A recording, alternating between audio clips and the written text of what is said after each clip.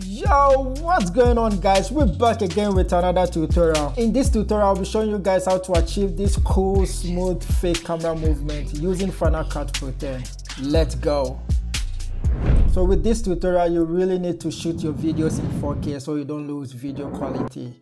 So you already have your two videos on your timeline, the first video and then the second video. Go to the first video, go to transform, make a keyframe under scale all and position. Then go to the last frame, make same keyframe under scale all and position. Then increase the size of this to wherever you want it to be. With this tutorial, somewhere 140 will be okay. And then you can move the y-axis and then the x-axis to where you want the focus to be. So somewhere here will be okay.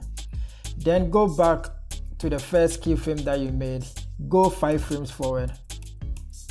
Drag this towards here so that the movement will be very smooth. Otherwise it will look too fake when it starts right from where you started the first keyframe. So I'll do the same with this clip. I'll be fast with this.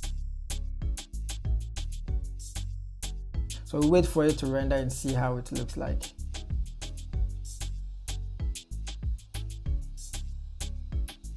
So there you go guys, very simple and easy to achieve this effect using Final Cut Pro 10.